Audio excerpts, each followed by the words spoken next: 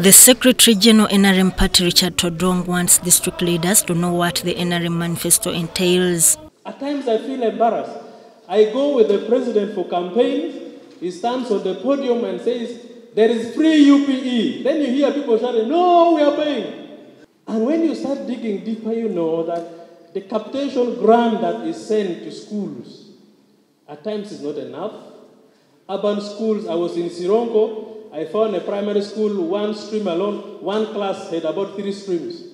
And they didn't have enough space to put children. The school is oversubscribed, especially after the lockdown. I think people were overproducing during the lockdown. All the schools are flooded with the children. During the induction retreat on manifesto implementation for the district leaders from Ankole, Bunyoro, Ruwenzori and Kigezi sub-region, Todwong said it's time to fulfill promises made to the electorate. Every failed government project, there is a succeeding private project. Quote me on this, and I'm speaking with authority over this. Whether a road project has collapsed and failed, you follow those who are in charge directly. Somebody somewhere in the system, in the line, in the chain, is benefiting.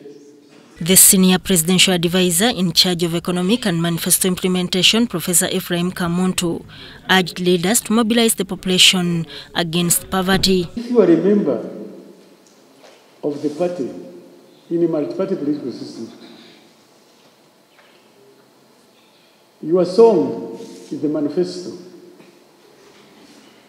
To me, to be a member of a party and be independent of it is a contradiction in my judgment. How can you be a member of the party and then you are independent of it? Well, you have mentioned the problem of register, Vichivichi. But in every competition, so I can put a question. So when will all these problems be cured so that a member of parliament is a member of parliament of the party and is not independent because, the register went bad? Anyway.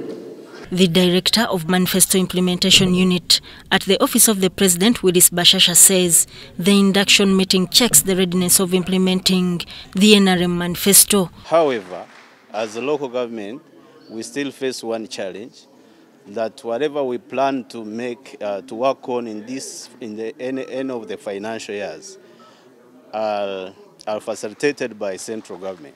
But at the moment we are facing a challenge because you cannot talk about manifesto implementation when the budget, Ministry of Finance keeps on slashing down budget allocation to local government. Sudat Kaye, UBC News.